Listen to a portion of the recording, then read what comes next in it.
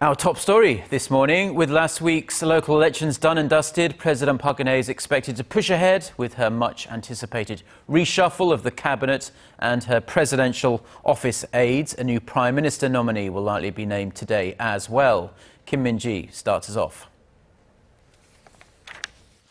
President Park Geun-hye will likely announce her pick to fill the vacant Prime Minister's seat as early as this Monday. With the local elections out of the way, the president is expected to speed up the cabinet reshuffle in response to the government's lax handling of April's ferry disaster. Sources say President Park has been searching for a candidate with an innovative mind and deep ethical integrity. This comes after a previous Prime Minister nominee Ahn Dai-hee withdrew last month amid criticism over the amount of money he earned in the private sector after retiring as a Supreme Court justice. 국가 개혁의 적임자로 국민들께서 요구하고 있는 분을 찾고 있습니다.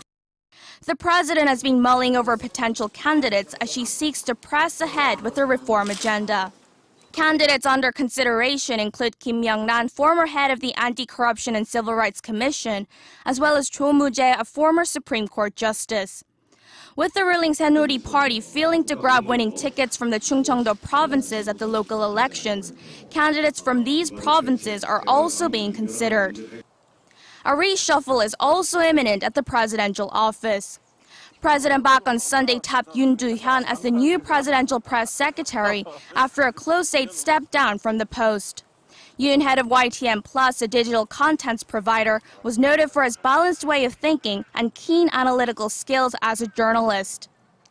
Yoon was appointed as he's the right person to explain government reform policies to the public and receive their understanding and cooperation.